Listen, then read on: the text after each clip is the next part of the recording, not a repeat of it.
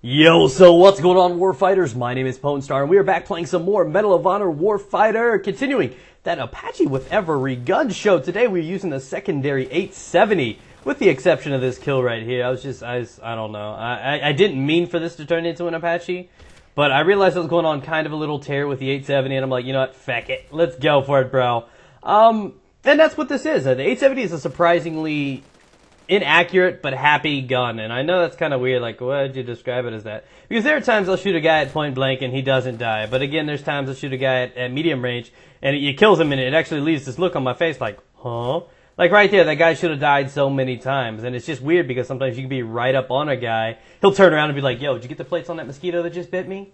It does like no damage, and it's so disappointing. So the gun is so unreliable. So I'm glad to have this out of the way with the Apache with every gun show. I am playing on sector control, which makes it a little bit easier for me. I mean, spawn trapping is quite nice.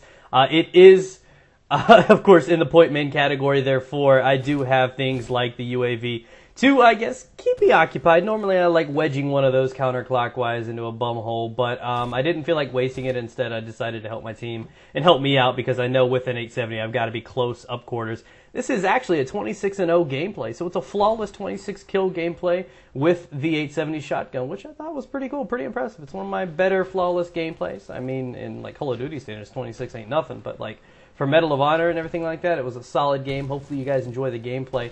I took a massive poop last night.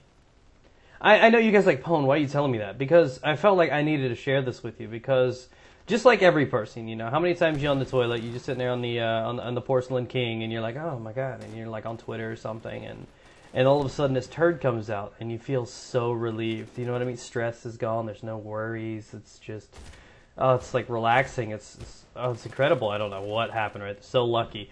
But, you know, I want to talk about this because there are a few things in the world that really excite men and do things for you like pooping can. And I know it sounds so awkward because it's, I guess, a foul elimination process, but there are very few things that I think really get a guy off. You know what I mean? Like, and that's for example, sex. Sex is something that a lot of guys look forward to.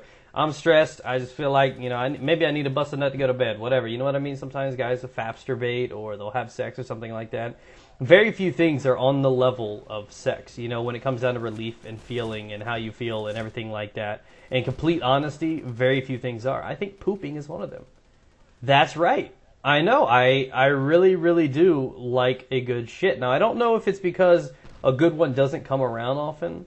It may be rare, and because it is rare and uncommon, it makes it that much more valuable. I mean, if you just really want to get off, you can go jerk it on your bathroom mirror or something, you know what I mean? Yeah, I know. If you got a sister, you know, every one of her pictures, and she got the little look like toothpaste stains on the mirror. No, that was me. And I really do think that, you know, defecating can really help a person out through the day, and it's really rare to find one, because sometimes it's just like, it does everything, man. It takes his, if you got a sore back, man, heals it, bro. It's like Jesus or something. It's incredible. And I know it's so weird.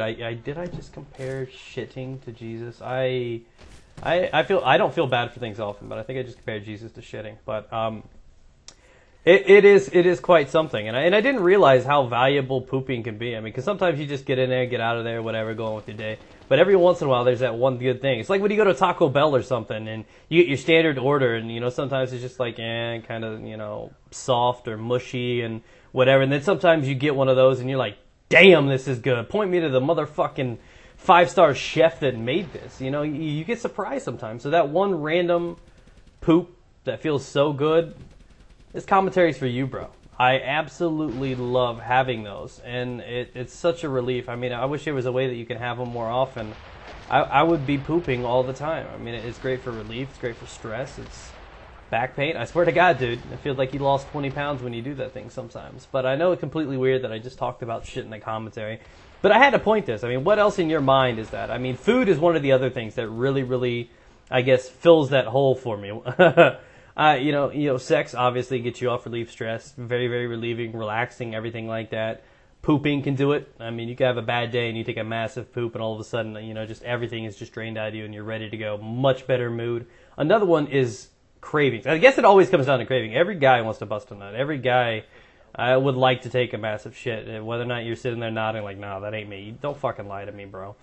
And another one would be food for me. And I don't know about you guys. Maybe it's like, you know, catching a legendary Pokemon or something. I don't know. But for me, it's all about food. You know, if I'm really craving that Five Guys Burgers and Fries, that official motherfucking shit, damn, yeah, then I officially want to go ahead and, you know, have one of those. And when I do, you know, sink my teeth into it, it's that much more relieving. It's like that day that just sucked ass, nah, I feel better. And then the best part, that Five Guys can get the assist, because then if a giant dump comes after that, we just had the best day of the life. You know what I mean? It's just incredible. So I just wanted to put that in your face real quick, rub it in. Yeah, just take it. I don't know what else to say. I don't know how to fight back after this commentary. For those that were extremely disgusted, I laugh at you. For everybody else that was like, yeah, man, I know what you're talking about. You know, look at that shove. That's us right now. So thanks. Yeah, they're totally gay lovers. They share a bed. Anyways, thanks for watching, guys. Peace out.